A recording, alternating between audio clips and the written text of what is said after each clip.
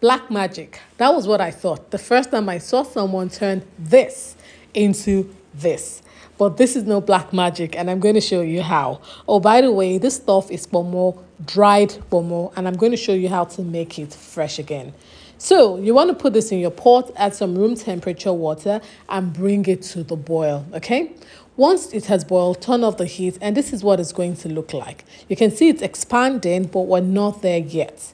So cover this pot and leave it overnight. The next time you open this pot, this is what you'll be seeing. Fresh pomo, I tell you.